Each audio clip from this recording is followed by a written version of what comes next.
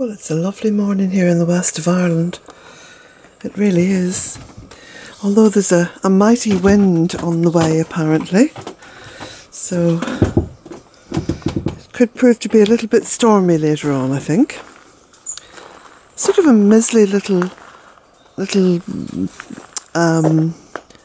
not quite a rain, not a drizzle, but a mizzle, which is a soft rain, I suppose it's called. So it's very pleasant, and it's getting cooler, which is also lovely. That suits me. I'm a bit of a cool babe. I like to have sort of cool air, which is very breathable. I actually like the autumn and the winter and the early spring. It's lovely.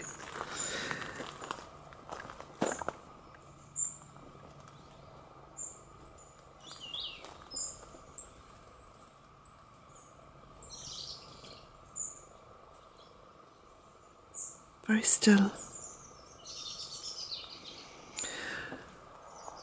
Now I wanted just to say a few quick words about the website, because it can be difficult to load the website. So I would ask you to be really, really patient. Now, one of the reasons why it's so difficult to load the website is because I use the website primarily as a depository for my photographs. Not all my photographs, but there's probably about 20,000 plus photographs on that website. And they're all high quality, which means that they take up a lot of space. So unlike other websites that have, I suppose, an average amount of blogs and photographs on them, which in comparison to mine, usually quite small, the Bealtaine Cottage website requires patience when you're loading it up. So I suggest that before you try to use the website properly, just let it load for a few minutes and then come back to it. And then when you're scrolling it, again, take a little bit more time. It's a little bit like Bealtaine Cottage itself. It's not about rushing, it's about taking time. I try not to rush, and I probably get more done because I don't rush. Some bees around the nasturtiums there. But I have noticed over the past wee while that people are saying that it's difficult to order a book or whatever because of the slowness of the website. Well, all I can ask is your patience, and I think with a little bit of patience the task will be done all the sooner. This tree's got mighty, absolutely mighty. Now it's gonna come in for a little bit of a prune this winter, because it's getting so huge, and with the trees around the cottage, my intention is to try to keep a balance going. So the trees directly around the cottage, I want all of them to grow in a sort of a unison, and that means just keeping them all in check, but just the ones literally on the edge of the driveway here at the front of the cottage. But it's interesting because as I walk around, these are the things that I'm thinking of. There's a piece of my beautiful rose quartz. Quite a lot of that in the land here. And I was reading the other day that can be a sign that there's gold.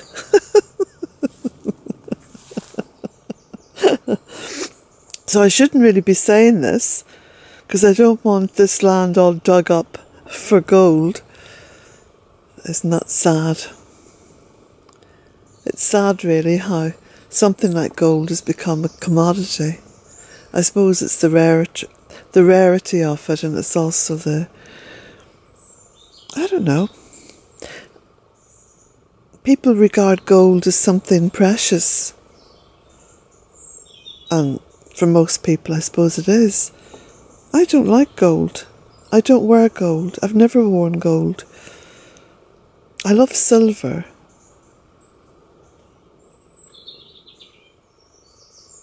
Gold I find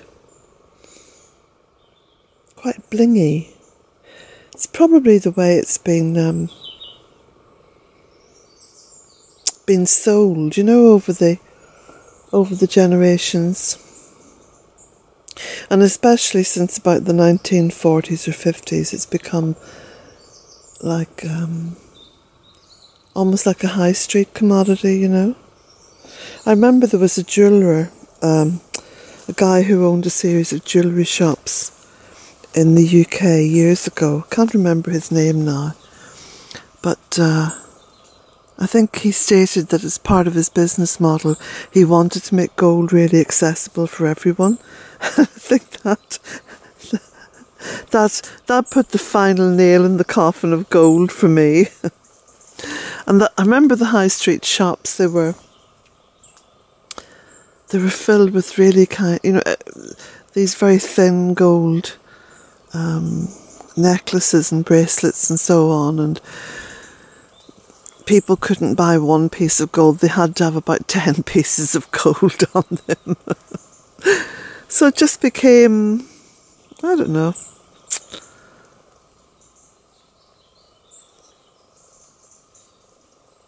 Not my style, just. I prefer to have one or two chunky pieces of silver. I think silver just suits my skin tones better as well. And I don't like diamonds either. I don't have any diamonds. That sounds so casual, doesn't it? I don't have any diamonds, you know. As though there's something that you can buy at the supermarket. But no, diamonds have never appealed to me either. So I'm not a gold and diamond kind of gal.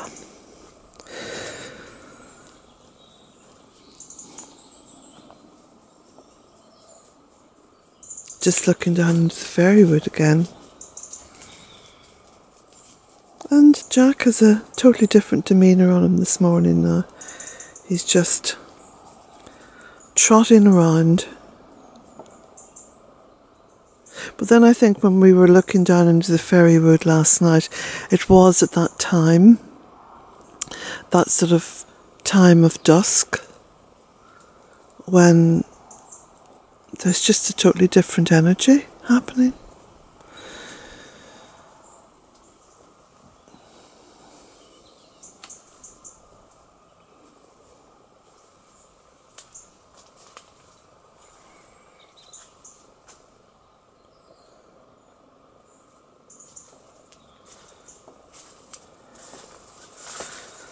This is where I was doing the chop and drop last night. Oh, that sounds like a blackbird.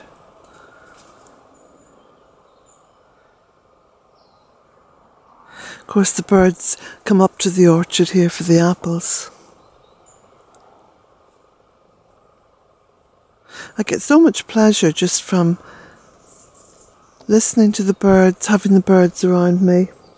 More pleasure than harvesting lots of apples.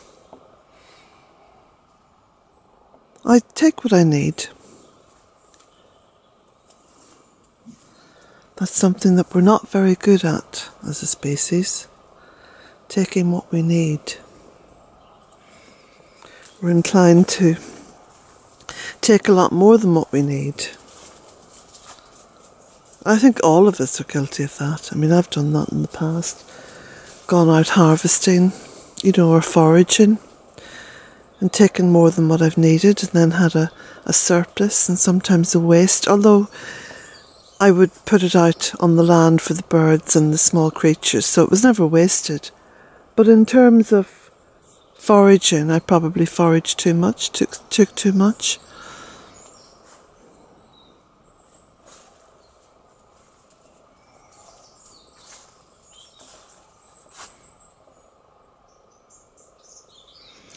But I think that we as a species are going through, or entering into at least, a period of great change when we view things differently, when we adapt to a new energy. That's actually happening. It's happening right now.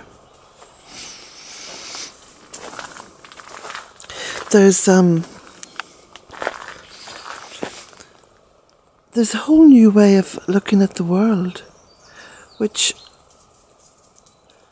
has happened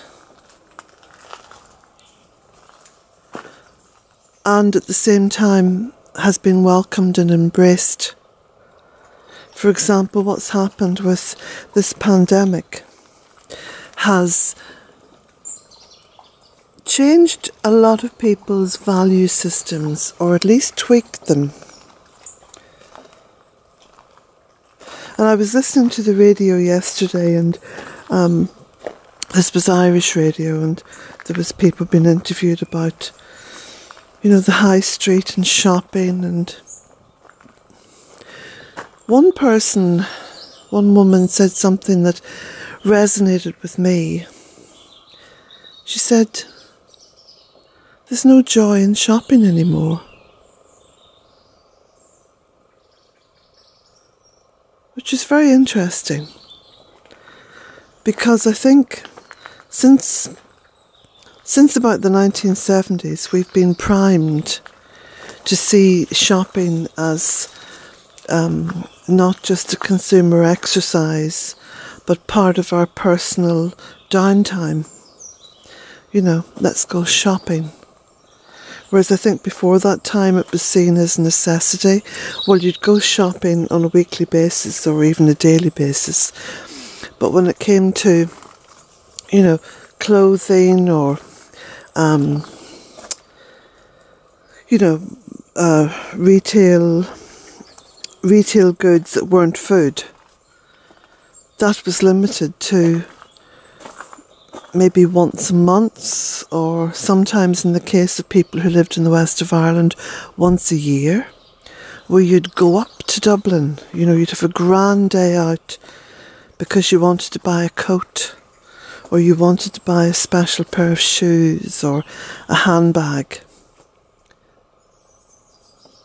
So all that's changing, you see. This let's go shopping as a form of therapy, you know, retail therapy it's been called. So things are slowing down. People are reevaluating their lives. I mean, all this is good. All this is good. In the short term, it might seem a little bit disheartening for some people. Well, for all of us, I suppose, in one way or another. But it can only be a good thing in the long term. Because to find therapy in consuming, it's a bit like the jeweller who opened all those cheap gold shops in the UK years and years ago. May have been during the 80s, I think. Of course, the 80s were a time when the whole idea of self was promoted, and you know, everybody had to own their own house. Everybody had to, the kind of shoulder pad experience, where everyone had to be bigger and better, and we had the Dallas and the Dynasty, and they consume, and that was all part of that era, and it was quite a deliberate It's quite a deliberate exercise by by all the Western governments, you know, to turn people into consumers. Well, through no plan of their own, what's happened since February is turning people away from the consuming. We live in interesting times. And certainly, you know, with the stillness here at Bealtaine Cottage, it's like a message, it's like a signal that the earth is being allowed to breathe.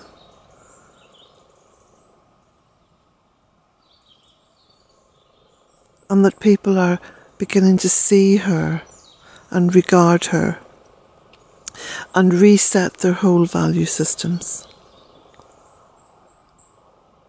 And what was of value 6 months ago is no longer of such value.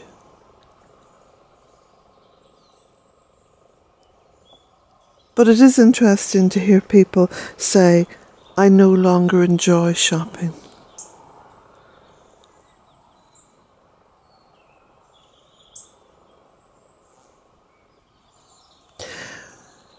So, just a reminder again about the website. Please have patience with it.